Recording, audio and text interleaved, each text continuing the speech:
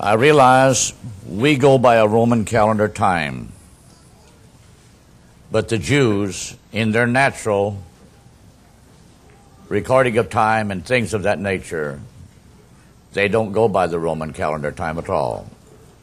The modern Jew of today, yes, in all his political and economical endeavorments, yes, he'll work that along in with our time. But what we have here in the Bible is something altogether opposite.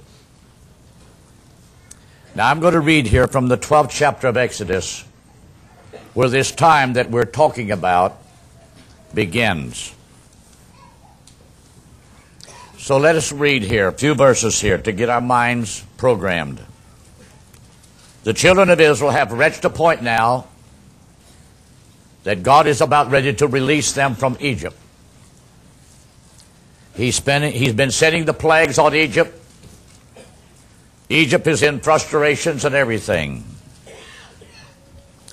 And the Lord spake unto Moses and Aaron in the land of Egypt, saying, This month shall be unto you the beginning of months. Now, the month itself is called Abib. It corresponds with the last few days of March into April. It overshadows the end of one and the beginning of the other. The month begins by a new moon. The Jews go by a lunar year. Each month, they reckon 30 days to the month. It starts with a new moon. That's not the way the Roman calendar time goes at all. Even in their secular year, the day begins with the night part first. When sundown, like we will say, this evening comes, the next day starts. The Roman starts Thursday in the middle of the night. Well, I can wonder now. That's why they sprung up in the night and they died in the night. The secular year starts in the fall of the year with the dark season first. It corresponds with the creation chronology, when everything was dark. But to get this tonight, where it types and foreshadows the law, that God gave it to have a certain dispensational time where it's applicable.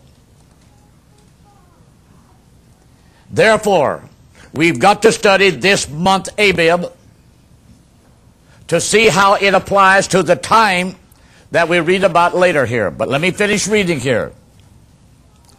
This month shall be unto you the beginning of months. It shall be the first month of the year to you.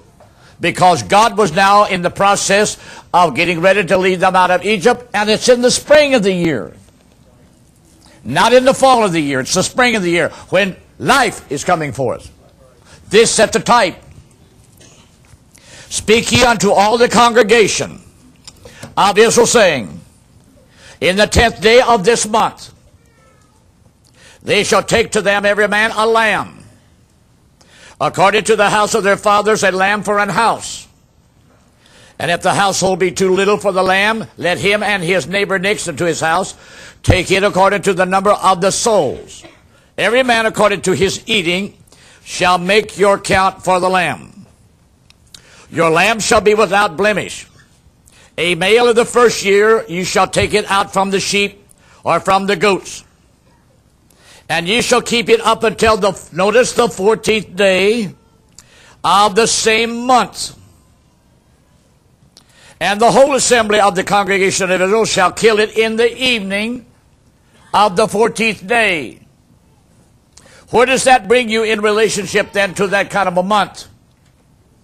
You're actually the closing of the 14th day, and you're going to be eating this on the beginning of the 15th day, because that's when the 15th day starts. Now this sets a type. So now our first line up here is to portray you time in relationship to that month. It starts with a new moon. How many ever saw a new moon? Now, don't look at me like you never saw a new moon. You know good and well you have. I remember when this new moon appeared, we was going home. I just drove out of the parking lot. I said, look at that moon. If that's like what the Indians said, it's a dry moon because it's standing right up on end. And now then the Passovers fell, and I noticed last night we had a full moon. Now then, so from the beginning of the month, starting on a new moon, 15 full days later will bring you when that moon is full. Isn't that right? Right. Isn't that practical counting? Sure it is. So then, on the 14th day, on the 10th day, that would be along about in here, they catch the lamb and keep it up until the evening of the 14th day. Then they kill it and they eat the Passover. That's the beginning of the 15th day. That brings you through the 9th season of the 15th day. Now the rest of the time of that month, it's immaterial because you don't even set a type. Now then, so we're dealing with 15 days from this point to that. How many can understand that? Now then, when we begin to see the year was 1491, we can just say 1500 BC. Schofield has your chronology of dates. So the children of Israel come out on the 15th day of that month, Abib, which is the spring of the year, and that starts the beginning of their spiritual religious year. And the time is 1500 years before Christ. Now when we bring each one of these days down to a plot, to the time factor, we're going to see that this full moon, when we break this time up to where it's represented over here. Now I've got my best brothers and sisters. From 1491 to 1451, that's the 40 years they wandered in the wilderness. That brings them then to the death of Joshua. 14 to 25 brings actually to the death of Joshua. Now from here to the Judges, we come to 13 to 22. This is just breaking it down in the rough. This covers the Judges, also the time of the book of Ruth. Then we come to 11:17. This is where the Jews set First Samuel. 1st and 2nd Samuel covers this period of time right in here. When we leave 2nd Samuel, we come then to this period of time. 1 Kings is the recording of what the time factor is. 1 Kings, 2 Kings bring you from this time to 588. That climaxes the 2 Kings. 400 BC is the prophet Malachi.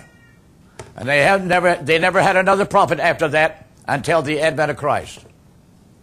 Now that's taken 1,500 years, giving you a breakdown of the days that this represents. Now how many can see what I'm talking about? I mean just in the rough. Each day of the month from the new to the fullest. That's 15 days. That's applicable to 1,500 years. Why is it set, therefore, that in a type? Types and shadows, the law is full of it. Types and shadows was God's way of concealing these within the structure of the law, that if they would have really been so interested to know where are they at in time, then the enemy should have never been able to slip upon them by pulling some gimmick on them. But it goes to show, through the history of time, look what the period of Judges was. Back here, brother and sister, they had got so far off course that God was letting the Midianites and this one and that would come and oppress them. That he would raise up the judges. And that covered a long period of time. Yet they would go back and observe the law rituals. And it's very evident, even with the Gentiles today, in our religious denominations. They can look back to some of our founders, like Knox, Calvin, John Wesley, all of them. They can look back. John Wesley said this, Calvin said this, Knox said this. But they don't know a thing about what the Lord would say for today. They're so tucked up in with tradition, and their mind becomes like a man 90 years old. Hardening of the arteries brings him to such a, we will say, a senile state. He can hardly remember when Monday is replaced by Tuesday. I use that to illustrate. People can become so callous by just looking back, because it all goes to show they're looking for an easy way to live their spiritual life without obligation, responsibility, and without being accountable to their own wrongdoing. And the whole history structure of Egypt, right from Joshua right on down, was filled with long years, struggle, oppression, servitude, living in fear and hostility. Yes, they'd have their moments of revival. God would restore them. But again, they would go adrift. And I have to say, that's a pitiful condition. When if they would have looked at the types, been concerned about them, and say, brother, I wonder what this means. Well, it's not there for nothing. It's for something. And while we're going to send this to Jewish people, I pray that they will understand my tone of voice and my expression. I'm thankful tonight for what God has allowed us Gentiles here in these last days of the 20th century to see. If we would have stayed in the same boat, a lot of the rest of them, we'd been just as ignorant as they are.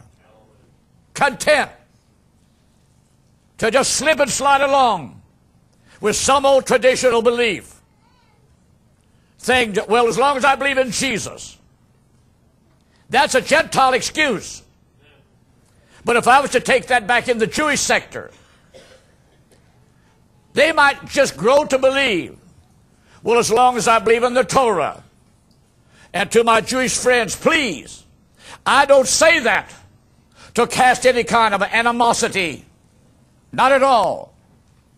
But when I read the New Testament, I read the generation that lived in the days of the first advent of Christ. They had slipped into that same kind of atmosphere. They could keep the Sabbath, and all the time they were sitting, twitching their fingers, waiting until the sun goes down so I can get back and open my store again.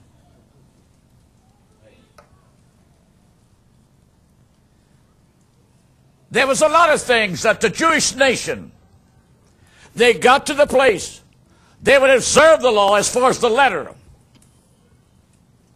But they couldn't hardly wait till that particular time factor was over so they could do something else. And Gentiles, if we allow ourselves to slip, we could fall into the same kind of a rut. And I just pray that we'll never do that. We're getting too close to the end. All types and shadows are now dovetailing. We're at a closing out. So as I say these things tonight, please, I pray, let's don't just be people that can look back. It's wonderful to look back and see what history records and where we have come from in time. But brothers and sisters, if we cannot look back and see certain things, that encourages us, enlightens us to look ahead and say, God help me. Because time moves on. When the sun set yesterday, it will never rise again on yesterday. It'll always rise on a new day. And that's the way we have to look at things. So God was absolutely foreshadowing here when he gave the law to Moses on Sinai. that which he has started by bringing Israel out of Egypt, now then God has marked time. He has definitely set time in motion. And through the periods of time, through 1,500 years, think of it, how many times this cycle has been fulfilled. Every year, they slay that lamb in the evening on the 14th day of that lunar month. And they kept it. Thinking and feeling, as long as we keep that, as long as we do that, that's all God requires. But they never saw the types and the things contained in it that pointed to ahead. Certain things you read within the structure of the law sounds like that it was a perpetual law given to never fade away. Let's don't read it in that light, because you make the Apostle Paul say things that he never said. Wherein certain things are said, and it'll be an ordinance to you forever. We have to realize forever is not eternity. Forever is a period of time. And that period of time is always set in motion by types. So as I've explained it up here, brothers and sisters, breaking this time from their departure till the advent of Christ, it's typed from here to there. In that first 15 days, when that month of Abib in the spring develops, and let me say this, that will not always fall within the same structure of days as far as the number of them. That can fluctuate, brothers and sisters, backwards and forwards. But that month of Abib will always start with a new moon. And that's why, brothers and sisters, the Passover season to the Jews, we Gentiles have never observed it in what we call Easter. That's just a pagan name. The Orthodox Church in the East kept it at the Passover season. But it was the Roman Church that changed it to fit their carnality. Next Sunday is our Easter, and I have to say, brothers and sisters, that's just Romans' ideas.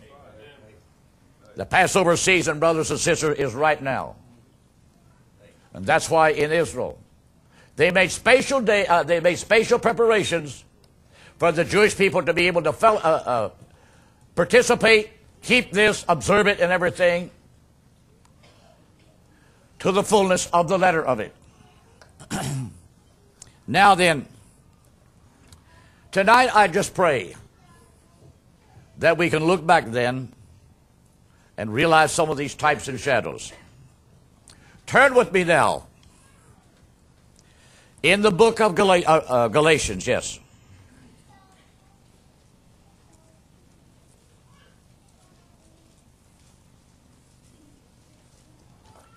As we was reading from the different scriptures that Paul wrote this morning to the Romans, then in Timothy, comparing law to grace, I hope that we learn enough. There is no way we can take a little bit of the law and then hold on to grace too and mix the two together. And I have to say, that's what our Gentile denomination called the Seventh-day Adventist, or what we call also Pentecostal Adventist. They hold the Jewish Sabbath as mandatory to us to observe. And to the Jewish people that this message will go to, I want to remind them the true Christian church that started with Jews, after the advent of Christ, that he has departed and gone to heaven to be the high priest of this new covenant. The New Testament church began to worship on the first day of the week. Now people, well, where do you get that at, Brother Jackson? You get it right in the 23rd chapter of Leviticus. So let us turn to the 23rd chapter of Leviticus.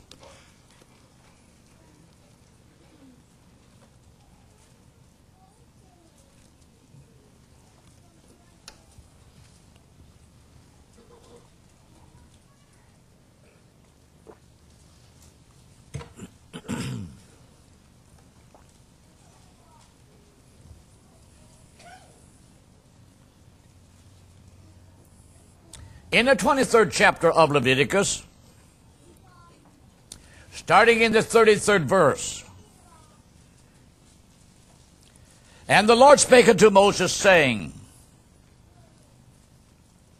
Speak unto the children of Israel, saying, The 15th day of this 7th month. No, I'm reading over and out. Go with me, brothers and sisters, into the 6th verse of the 23rd chapter. Because this was talking about the Feast of the Trumpets area that I want to get back to the Passover season. On the 15th day of this same month, just what we've been explaining, is the Feast of Unleavened Bread. It's Passover season. Unto the Lord 7 days ye must eat unleavened bread. In the first day you shall have an holy convocation, meaning a coming together, a fellowship, and feasting around this. You shall do no several work therein. But ye shall offer an offering made by fire unto the Lord 7 days. In the 7th day is a holy convocation. Ye shall do no several work therein. Now, in this is a type.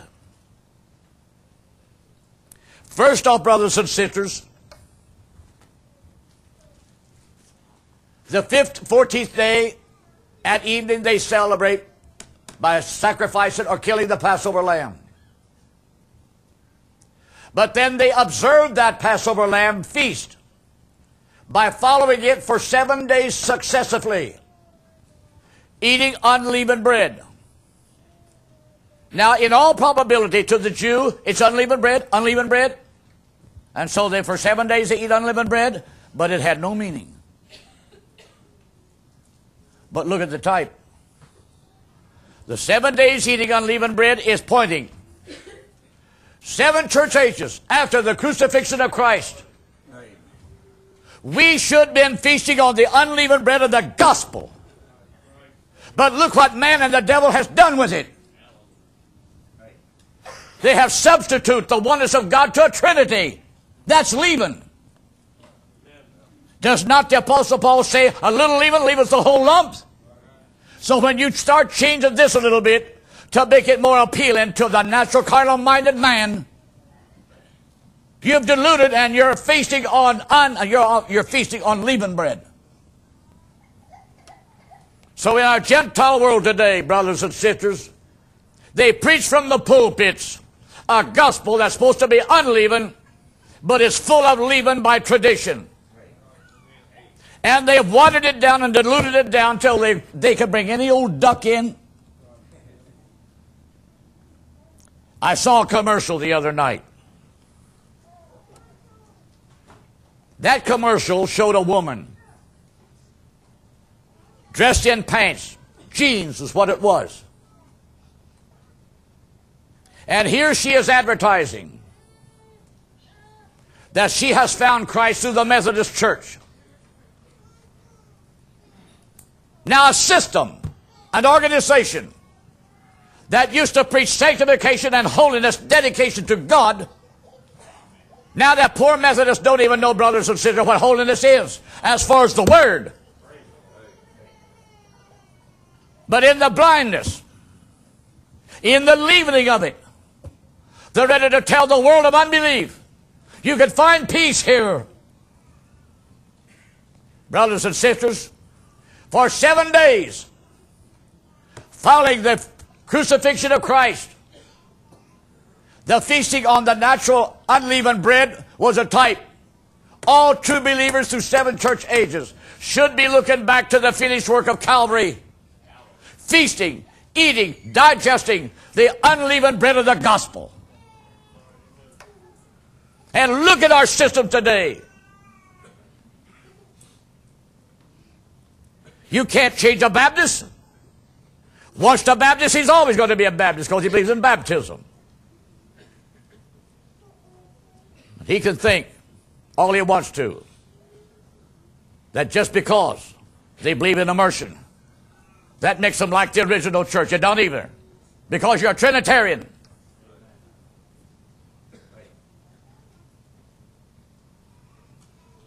And it just goes to show, brothers and sisters, every denomination that has not moved on with God, sooner or later they set back, they dilute it.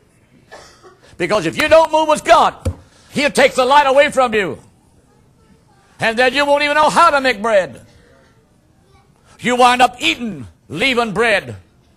A gospel mixed with all kinds of carnal, humanistic ideas that appeals. Well, we've got to keep them in the church. And that's why they can't even keep their young people unless they have a gymnasium for them to play ball in. And they spend fabulous sums of money just to entertain their youth so they can keep them. If that's all you've got to keep them, brothers and sisters, they're going to spit hell wide open anyhow. Because it's typed here in the law. And I can see, brothers and sisters, when the Jewish people would get so callous, indifferent, the unleavened bread after a while just becomes a commonplace thing. It loses its spiritual touch. I'll be glad when this season's all over. I like Mom's old, good old light bread. Now that's just a figure of speech. So now let us get back to here what I was going to bring us up to. So following the Passover was to be 7 days. That takes you to the 21st day. Now I'm going to go to the 9th verse. And the Lord spake unto Moses, saying, Speak unto the children of Israel, and say unto them, When ye be come into the land, which I give you unto you, and shall reap the harvest, and reaping the harvest is in the spring of the year, and shall reap the harvest thereof, then you shall bring, now notice, then you shall bring a sheaf. That means a little bundle of grain.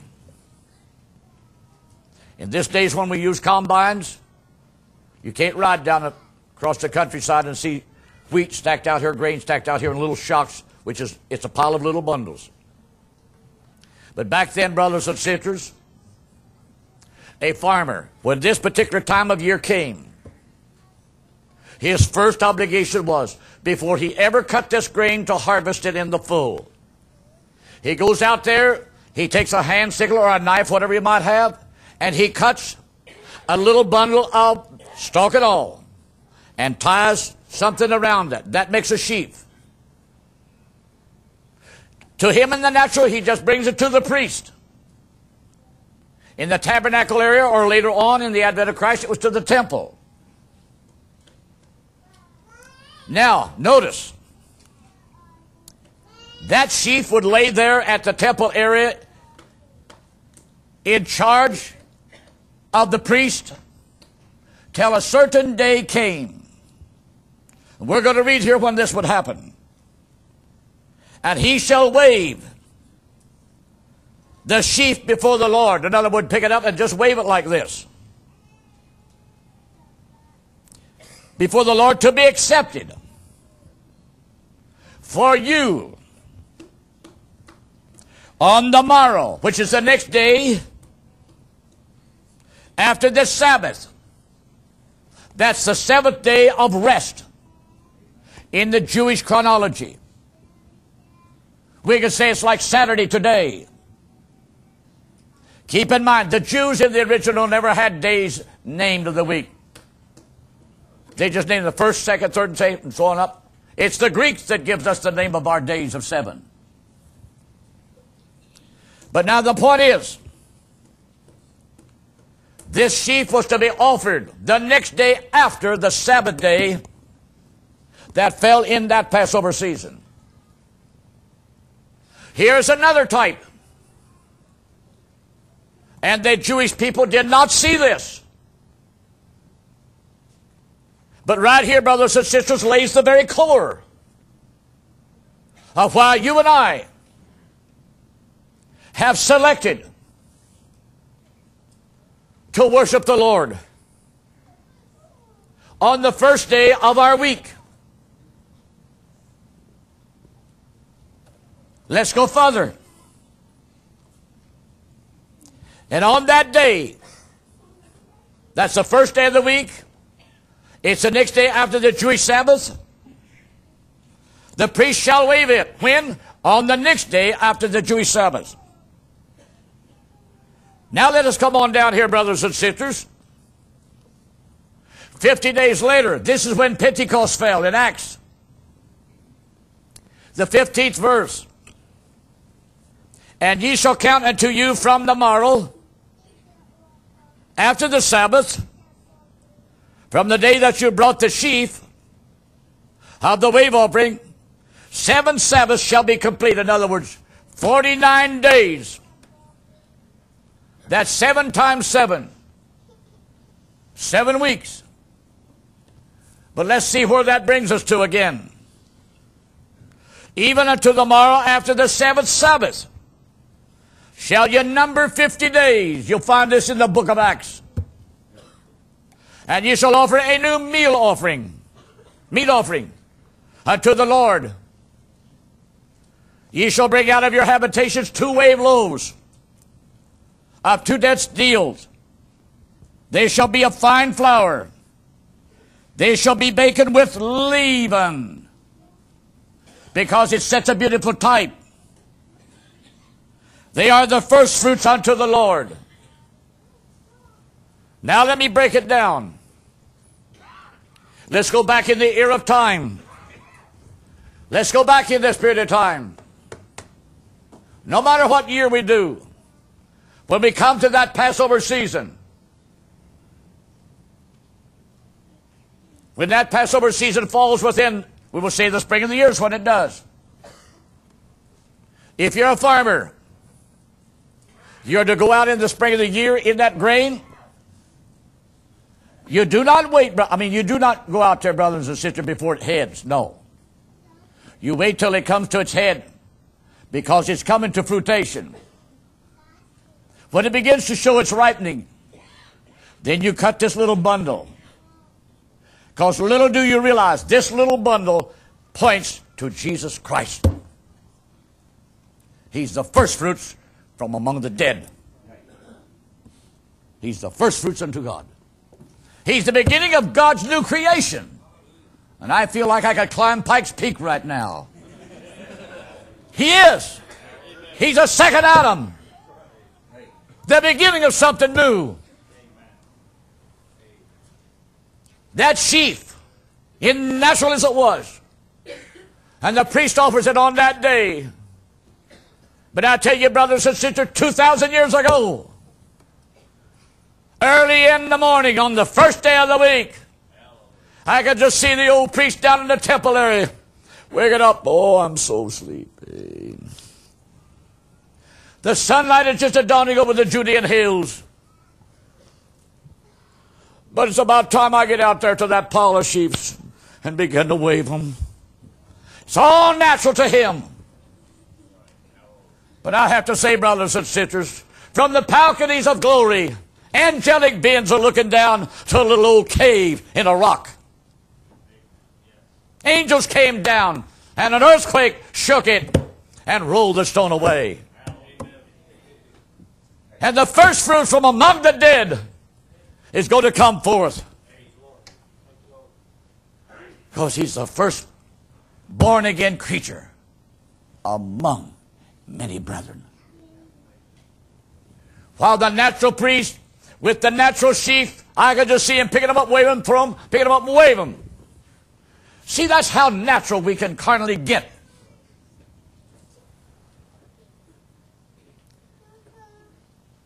But that morning, as it began to dawn towards the first day of the week, read it in the 4 Gospels. Jesus had already risen before the roosters even crowed. And as he's risen, he's God's sheaf offering. He's the beginning of a new creation. And he's the beginning of a spiritual crop. So then how come these 2 leavened loaves of bread are to be baked and also brought to the priest to be offered as a burnt sacrifice? That typifies the 120 was in the upper room. And that was on the first day of the week. Think of them Jews down in the court.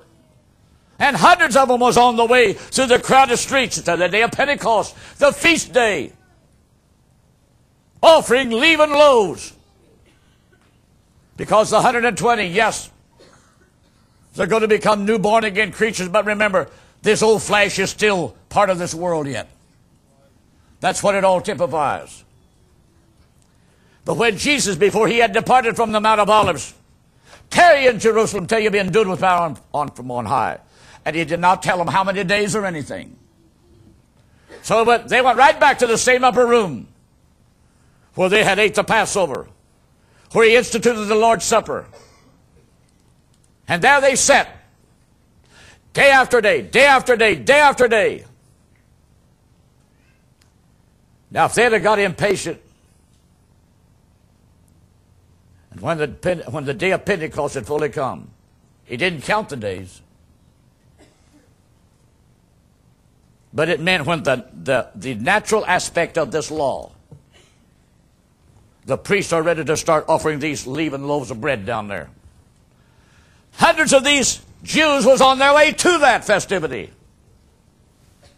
All of a sudden in that upper room, 120 Jews that has believed what this man has said, who is the first fruits from among the dead, and who is the beginning of a new creation, the family of the household of God.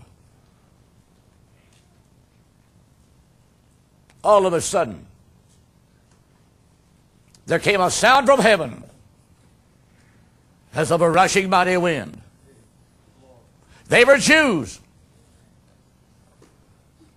And brothers and sisters, now to my Jewish friends that might hear this, you say, well, I don't believe in emotions. They did. They did. Because it affected them. All of a sudden, it filled the whole house. They could hear, shh. I don't believe in fanaticism. I don't either. But I believe in that. And it filled the whole house first. But it's got to come closer to you than that. And everyone became filled with the Holy Ghost. That Shekinah glory that used to be in the tabernacle in the wilderness, then in the temple at Jerusalem. But Ezekiel, well, prophet who was carried away to Babylon, was taken back there in a vision and shown where that Shekinah glory went to. And brothers and sisters, in the time factor of approximately 600 BC, the Jewish nation had become so complacent in the rituals and the ceremonies of the traditional way of doing things. They displeased God. Ezekiel in his vision saw the Shekinah glory leave the house. And it is left. It went back over on the Mount of Olives and then ascended to heaven. And I challenge any Jews, search your histories. That Shekinah glory never did return until it returned in that upper room. 33 A.D. when it came into that 120 Jews. Because now they are God's spiritual house.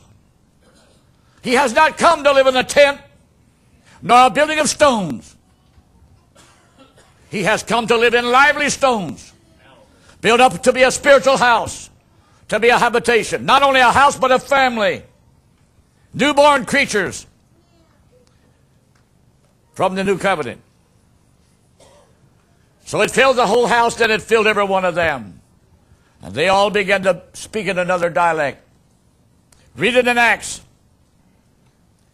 After a while, brothers and sisters, they got so full of this. They were being so emotionally affected. It was vibrating through their beings like an electrical dynamo. And some of them began to become so excited. I got to get out of here. I can't sit still no longer. God literally drove them out of that upper room. Because now then, as the leavened loaves of bread are being burned down in the temple, here's God consuming them with Holy Ghost fire from heaven itself. He's accepting them. Because these are the first fruits now Christ was the first fruit, but these are the first fruits, plural, of the new family of God. And here they come into the streets, reeling, talking in a language they didn't even know what they were saying. No Jew prior to that had ever done that. A mule was heard speaking in Hebrew one time. But outside of that, no Jew had ever spoken in a dialect brought about by the power of God. But here's these 120, and they're all Jews of Judea and Galilee, walking in the streets, staggering like drunk men, talking away. They didn't even care how many Roman soldiers was around. Them Roman soldiers said, if you don't shut your mouth, I'm going to stick your sword through you. They would have probably just grinned at them. But think of all those devout Jews out of every nation on that day of Pentecost. They have come explicitly there to go working towards the temple, because there's going to be a big feast in the observance of all of this. I tell you, brothers and sisters, people today can get all enthused and thrilled in our religious, denominational affiliations, in our programs, as long as it has, we will say, certain religious inclinations about it. And it don't even have a spiritual meaning to it at all. So here's this 120 trying to make their way through the street. And here's all of these Jews bumping elbows, looking at them, trying to get toward the temple. But after a while, some of these devout Jews, now they were not fanatical Jews in the sense that they were just the general run of the mill. No. They have come a long ways just to be able to be in Jerusalem on this particular feast day. So they've set their goals on the temple. But as they're making their way through the streets, and they hear this strange manifestation of these people acting like this, some of them have to stop. What in the world is this? And can't you hear that old critical bunch of Jews at home? Oh, they could say, well, they're just drunk on new wine. After hearing that few remarks like that, Peter says, hear ye this, you men of Judea and you that dwell in Jerusalem. These men are not drunk as you suppose. See, I guess it's but the third hour of the day. Then he goes back to the second chapter of Joel's prophet. For this is that which was spoken. And it shall come to pass in the last days of the application of the law. The moon is full. God is changing the order of events. I will pour out my spirit upon all flesh. Your sons and daughters shall prophesy. Old men shall dream dreams, young men shall see visions. Peter began to preach. He was so anointed, brothers and sisters, while Romans could have stood with a spear in his nose, he would have never even batted an eye. When he was done quoting Joel and explaining this phenomena, there wasn't just two or three come slipping out of the dark. Well, what can I do to be like this? They started crowding around him. Well, men and brethren, what can I do? And Peter said, repent, every one of you. Well, what? I just kept the law. Repent. Because you're still a sinner according to the nature of your flesh. That's what the law really brings out of us. And be baptized. Reckon yourself to be dead to sin, but alive in Jesus Christ. And you too shall receive the gift of the Holy Ghost. For it's promised to you, to your children, to your children's children, and as many as our Lord our God shall call, even as many as the Lord that are far off, and so forth. That was the beginning of what we've been talking about. The law itself has come to its full moon fruition. Now let me turn you to Galatians.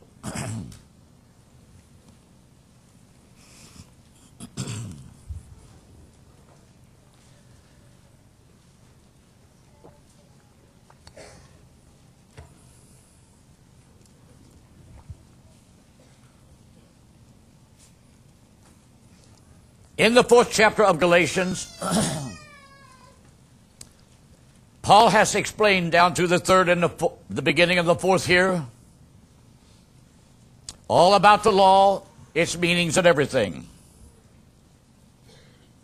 He has just said here in the closing of the 3rd chapter, for you're all children of God by faith in Jesus Christ. For as many of you as have been baptized into Christ have put on Christ. And to those that have come at it in this manner, he says, there's neither Jew nor Greek, there's neither bond nor free, there is neither male nor female, for you are all one in Christ Jesus. And if you be Christ, then are you Abraham's seed by faith, and heirs according to the promise. Heirs of what? Of eternal life, the baptism of the Holy Spirit. Because God is starting his new tabernacle. And he's no longer coming down by the Shekinah glory in an old temple or an old concrete or a stone building. He's coming down to live inside of these vessels of clay. Now go with me, brothers and sisters, to the 4th chapter. Now I say that the heir, as long as he is a child, he's pointing back to under the law, different nothing from a servant, though he be Lord of all. Because under the law, they were all considered under the same covenant. And the law was like a tutor, a governor, until the time appointed of the Father. That's meaning God. Even so we, when we were children, were in bondage under the elements of the world. But when the fullness of the time was come, get this. When the fullness of the time was come, as the full moon was here, the fullness of time, 1,500 years later, the 15th day,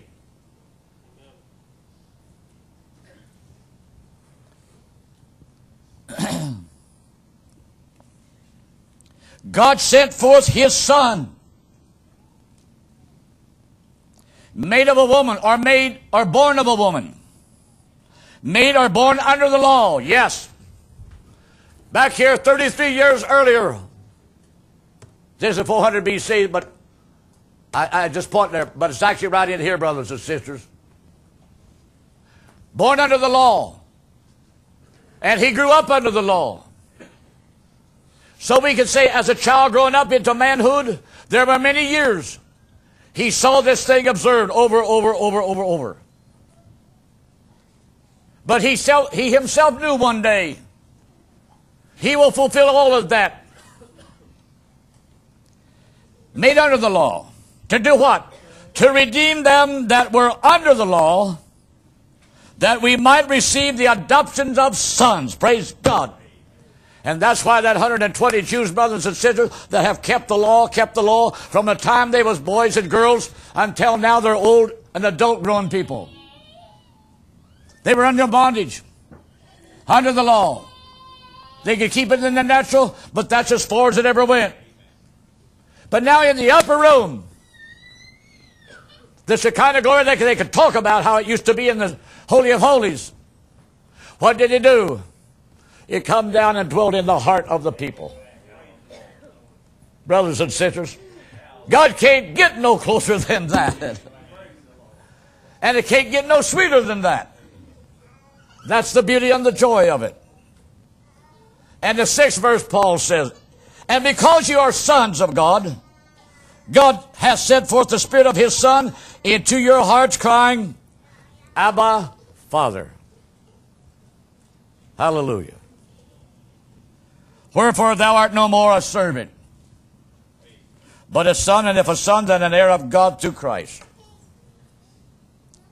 Now then, let's go back to the Leviticus.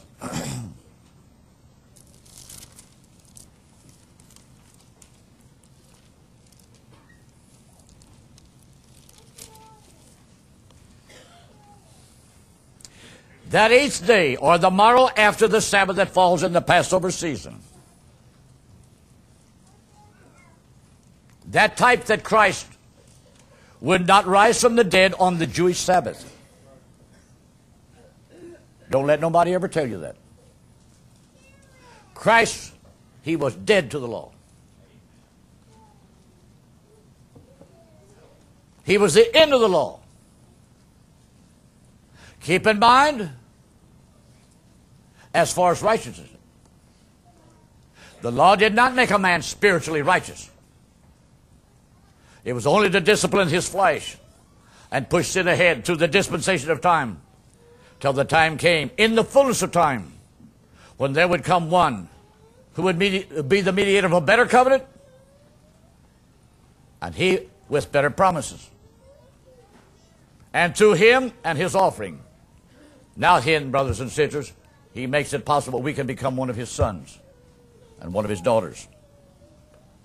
So now then, when we look at the types here, mentioned here in Leviticus, the 23rd chapter, Jesus rose then on the first day of the week. You read it in the Gospels. So in actuality, in numerical counting, what does that mean?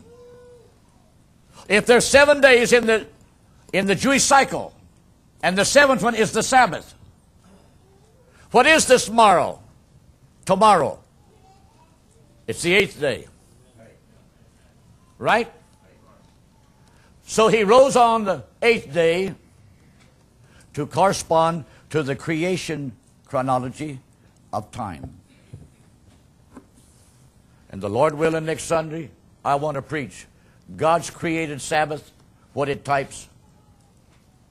And keep in mind, all of them 7 creative days, it ends with these words. This is the generations of the heavens and earth in the day that they were created.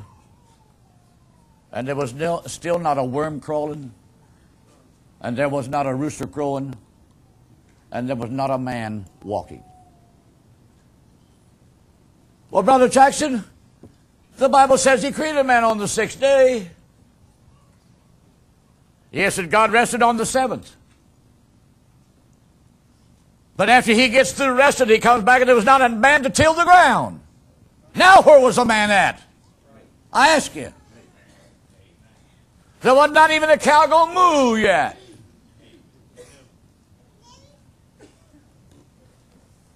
All God has done, he has just spoken certain laws into existence. And I have to say, look at his angelic family. Watch them go to work. If God could say to angelic beings, let's make man after our own image and after our own likeness, do you think the angels will say, wonder what he's talking about?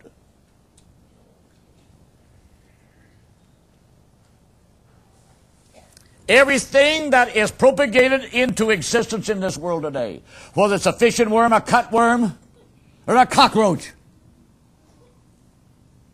they will none cross with another. Because there's laws that relegate and keep these species in their kind. It's the same way within the wild animal kingdom. And if you can see the spirit world, I have to say, out there, brothers and sisters, you'll see angelic beings. It's their authority to watch over certain laws. Nothing will cross. Nothing will mate. Only of its kind. And I say those things to defy these ideas that all life existed off of some little old cell life wiggling around in an old stagnated pond in Africa somewheres. Everything that breathes, everything that moves, everything that has an existence, there's a God behind it. He's the architect. And when God rested on the 7th, he's done spoken every law. He's done set it in motion, absolutely everything that this planet Earth is eventually going to produce. And them 7 creative days were not days of 24 hours. They were days that reaches into the thousands years each. That's what you have to understand the word generation. And the word generation there is not pointing up here to our day. 70 years is allotted to a generation. It's back then, brothers and sisters, when man lived almost 1,000 years.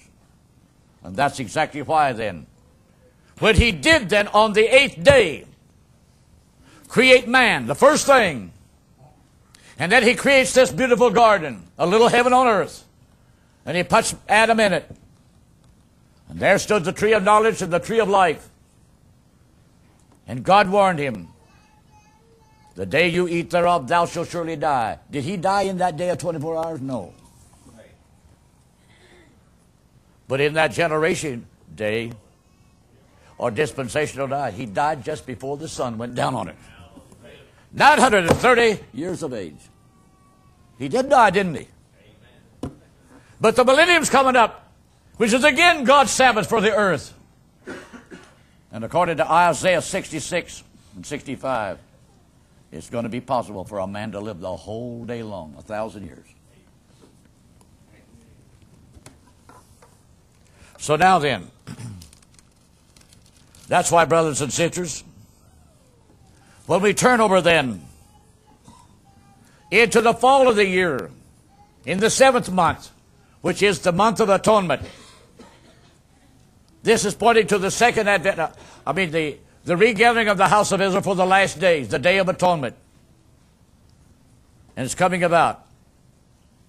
And on the first day shall be an holy convocation. You shall do no several work therein. This is in the 7th month in the fall of the year. And 7 days you shall offer an offering made by fire unto the Lord. On the 8th day, see again that 8th day, shall be an holy convocation unto you, and you shall offer an offering made by fire unto the Lord, and it is a solemn assembly, and you shall do no several work therein. My point is this. The first day of the week, starting all over again, is actually pointing to a finished work of redemption. That's why beyond Revelations 20, when we see the millennium begin, that's the Sabbath to the earth. And that's when the whole world will be once again rest, without the struggling of an adversary dominating. But look when the great judgment is over. You see Revelation in 21 and 22.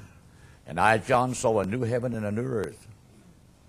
For the first heaven and the first earth have passed away. Don't mean the same planet. I mean that the planet's been destroyed. It just means it's been renewed by redemption. And brothers and sisters, and when he saw no more sea, the planet Earth will no longer have the Pacific and the Atlantic Oceans. Through that millennium, somehow or other, God will absolutely brought everything back into proper perspective. Because the millennium, too, also is a continuation of what redemption is supposed to be as far as the planet. And so I have to say in closing my subject tonight,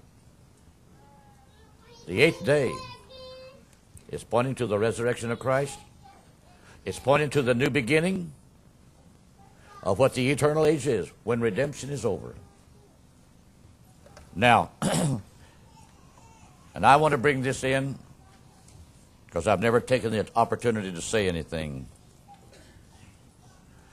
I know that when they see some of these videos, they no doubt they see the manifestation of the gifts in our midst.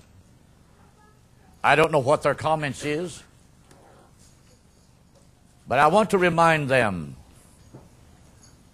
what God is manifesting among us started 2,000 years ago in that 120 Jews that was in the upper room. And wherever that 120 went, they became also influential for hundreds and thousands of other Jews that believe in the same thing. And even when we see that brought by Paul over into the dispensation of the Gentiles, and Gentiles, along with more Jews, are brought into this blessed faith. We see that same power that was demonstrated on Pentecost in the days of Jerusalem there. Now the promise of Joel is to the Gentiles as well. The gifts of the Spirit followed that church, that people, because this composed and made up the mystical body of Christ. It's Christ living in a people. Naturally, down through the centuries of time, the church lost a lot of this through tradition, diluting things. They began to dilute and leaven the gospel. Say, this is not necessarily, this is not essential, that's not important, that all passed away here, and on and on and on, they say.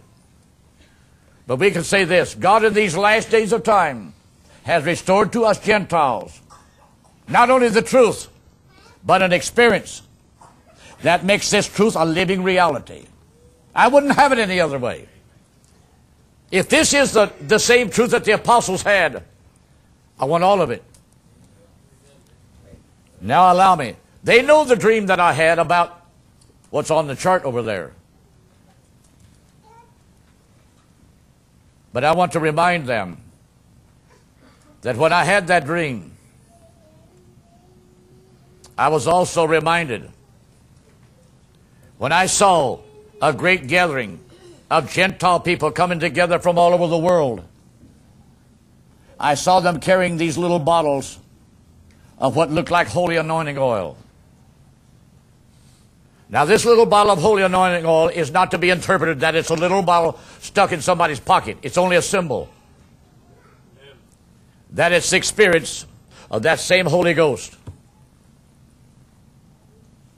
that the early church had. I had that dream in 1993. Little did I realize, as I preached about the nations and the signs, when we come to the year of 1994, God was going to start pouring that Spirit out.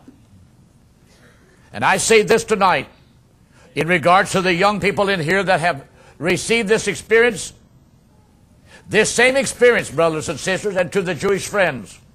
It didn't only just come here to Faith Assembly. This went to South Africa. It went to the Philippines. It went into Norway. It even went into Africa, into Nigeria, into some of the jungle areas. Because after this began to be videoed, these experiences, these young people and people was having, of speaking in other tongues, nobody shook them and made them do it. It was the power of God that did it. Nobody took hold of somebody and make them shiver and shake. I remember down in Mexico, when we began to preach it down there, and you talk about being slain in the Spirit, I saw them come to the front, and before I could get to them, they're already laying prostrate on the ground. Some of them, they had to load them in a pickup truck and haul them home. Now, to the Jewish people, you might say, oh, praise God, I don't want that. Yes, you do. I don't say you have to have it like that, because in the upper room on the day of Pentecost, they were all sitting. But keep in mind, they were all filled in the Holy Ghost when they were sitting. But once that Holy Ghost got to steering them and filling them, and they began to talk under the inspiration of it, they couldn't stay in there sitting. They got up and got out of there. Where did they come to? Into the streets. Praise God. This had to be noised. And all of them hundreds and thousands of Jews come and go towards the temple. Stop. Listen to this manifestation. What did that do? It fulfilled a prophecy in Isaiah 28. For with stammering lips and men of other tongues will I speak to this people, and yet for all of this they'll not believe. I believe in keeping the law. Well, that bunch in the upper room had just got through keeping the law too. But now the law has become alive. So natural things have now become a fulfilled spiritual experience. Now here's the living tabernacle. Here's the walking tabernacle. Here's the ones that's going to be robed in fine linen one day when the rapture has taken them all out of this world. And they're standing in the presence of God. God granted that they should be arrayed in fine linen, because it speaks of a revelation. And God lives in behind that, looking at others through it. I'm thankful that God can live in our hearts. And He can write a revelation in our soul. He can give us understanding what it says here. He can show us what types mean, what shadows mean. Because they help to illuminate our pathway. When this went to South Africa, it came on little kids. When they would fall and lay under the power of God, it came time to break up the service to go home. In one particular case, two little kids, they didn't want to go home. They started taking them down on the street and decided, well, I want to go back. I want to go back. Wouldn't it be wonderful if everybody would want to go back? And so I have to say, yes, 94, 95, 96. Young people. I'll never forget, some came from Canada in a van. By the time God would get through filling them and slaying them here, brothers and sisters, they'd go back home, they act like drunk people. All the way back across the Canadian border, they're still singing in the Spirit. And it's a miracle, brothers and sisters, that they got home without the police stopping them, finding out if they had been drunk. But I never heard of any situation taking place like it. I say that, brothers and sisters, keep in mind, the religious world can get so glued and poured in its tradition. They don't want to be moved for nothing. And so tonight, I thank the Lord. And I'll say these remarks. When the Seventh-day Adventist tells you that unless you keep the Jewish Saturday Sabbath, that you are actually supporting the mark of the beast. And I say this, if these words ever reaches the ears of a Seventh-day Adventist, you are absolutely talking in the dark. You don't even know what you're looking at. Because some of the ante-Nicene fathers, such as Irenaeus and Barnabas, who was a Jew, in their writings also taught, not because they had made a law, like the Seventh-day Adventist says the Catholic Church did. Sure, they made it a law. But the early Christians, beginning with the early group, because they saw the type that it set, that Christ lay dead on the Sabbath, but he rose on the first day, which was the tomorrow, the eighth day. They choose by divine revelation to gather on the first day to worship their risen Savior. Because them, he's the first fruit, and they are the fruits of the beginning of the family of redemption. That's why, brothers and sisters, it's hard to preach certain truths to a denominational structure. Dyed in the wool, so traditionally motivated, can't see through nothing. Unless the Holy Ghost illuminates their eyes, you just well go out here and talk to a mule. In fact, he might prick his ears. What are you talking about? It pays to throw a remark in once in a while. Might bring a few smiles on some faces. But I thank the Lord tonight for His grace. Now then, how many can understand? The law in the natural reading is still for the sinner. Ain't it? That's why Jesus said, and any man that teaches any otherwise will be the least in the kingdom of God. The letter of the law is still pointing to the old natural man of the world. The old natural man that's born in this flesh, subject to lies and everything. But thanks be to God, God has redeemed us from the curse of that into this second covenant. He's given us a new life, a new beginning. We can't help but see things different. So I just pray tonight, brothers and sisters, that what's been said, that you can be understood. Heavenly Father, I know there can be many, many more things said. And I pray for the Jewish people, Lord.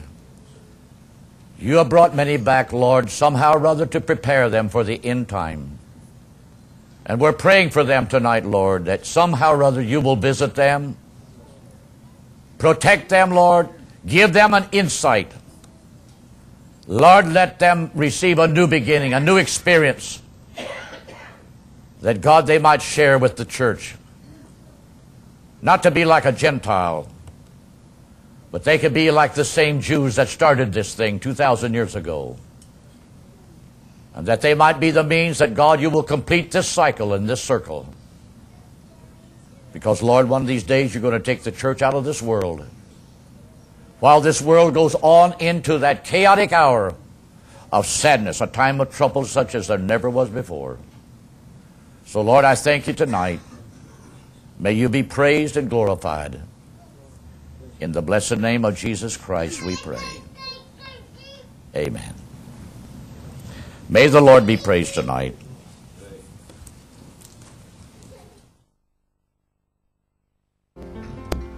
What a friend we have in Jesus. All our sins